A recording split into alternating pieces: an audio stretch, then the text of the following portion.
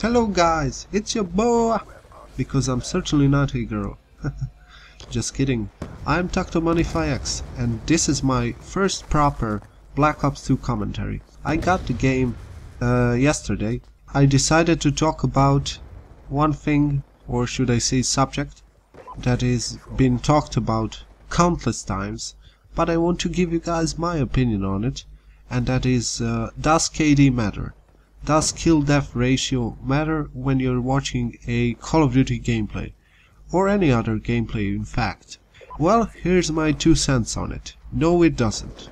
Simple reason for that is not everyone can get those excellent, amazing kill streaks. Not even not even many of you. It's not that simple, it takes a lot of luck. Call of Duty isn't all that much about skill, but sometimes you just gotta get lucky. And I did get lucky in this gameplay. I go 11-2 and got my first lightning strike, which makes me quite happy to show you this gameplay of mine. Now, what I look for when I'm watching a Call of Duty video, or any other multiplayer game in general, is that you have a fast-paced gameplay.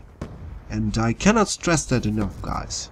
You really need it, because your audience is going to be much more entertained if you run around a map, rushing, instead of sitting in a corner or panic crouching. Which happens to me sometimes, don't get me wrong, but I stay away from it most of the time. So guys, what's your take on KD, or kill-death ratio? How much does it matter to you when you're watching a gameplay?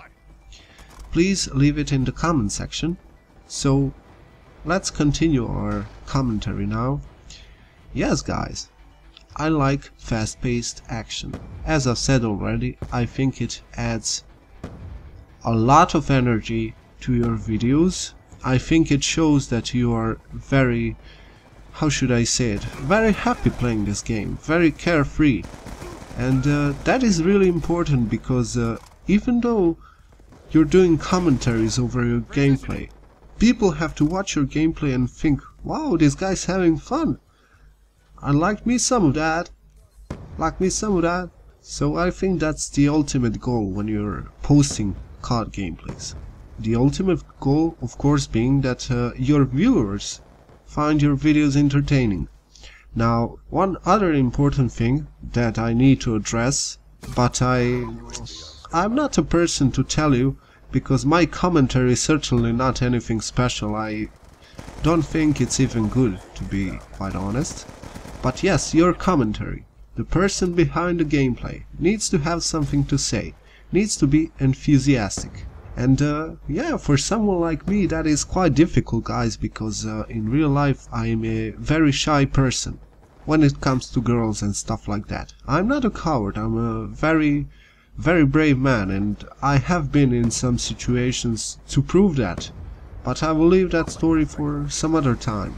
But I just want to tell you that I can understand if you're starting out your channel, or you have a small channel and you still cannot relax doing commentaries. I would suggest just taking your time, because I think it will come. You will get better at it, as I am getting better at it day in and day out, because I am trying. But I do not force myself to do anything. I do it because I love it. And I want to enjoy posting videos for you guys, having a laugh, discussing video games in general. So that was it for today, guys. I hope you liked the commentary, and see you all next time.